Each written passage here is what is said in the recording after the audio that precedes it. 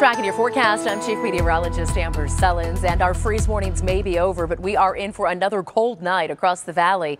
In fact, every single valley neighborhood dipping back down into the 30s by sunrise tomorrow morning. At this point, it does look like all of us, though, will stay above that freezing point of 32 degrees. So here's your valley planner tomorrow. 39 in Phoenix at 6 a.m., 43 at 9 o'clock in the morning, and by lunchtime, we'll be in the upper 50s. Temperatures then going up into the low 60s tomorrow afternoon. A little bit warmer than today, but still several degrees below the normal, which is 69 for this time of year. We're also going to be picking up winds throughout the day tomorrow. Winds shifting out of the north, getting breezy here in the valley with gusts at 25 miles per hour and getting even stronger in western Arizona, specifically along the Colorado River Valley, where we could see gusts at 35 miles per hour as they pick up speed racing downhill into the river valley. So Bullhead City, Lake Havasu City, that's where we expect our strongest winds to be tomorrow. Here's Futurecast, 6 o'clock in the morning, already pretty breezy in those spots tomorrow, with those winds picking up even more speed throughout the day.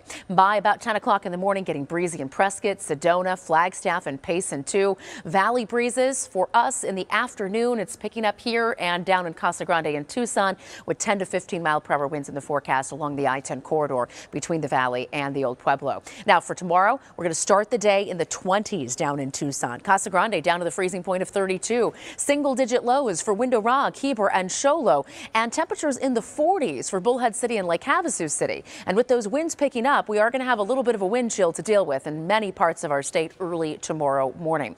In the afternoon, 42 in Prescott and Sedona, 28 in Flagstaff. So Flagstaff's going to be freezing all day long. A few other spots will too. Heber, Show Low, Window Rock, and the Grand Canyon all expected to stay below the freezing point of 32 throughout the entire day tomorrow. Here's a closer look at the valley. Lows tonight for us again in the 30s, as I showed you earlier. Those highs tomorrow between about 60 and 63 in most valley locations. So again, we are gradually seeing these temperatures climb, but we will not make it up near average before the next winter storm gets here and cools us down again. That storm moving down through California this weekend and pushing into Arizona for Monday and Tuesday. So we'll see more rain and snow potential and another big blast of cold air, which will take our valley temperatures down into the 50s again by early next week.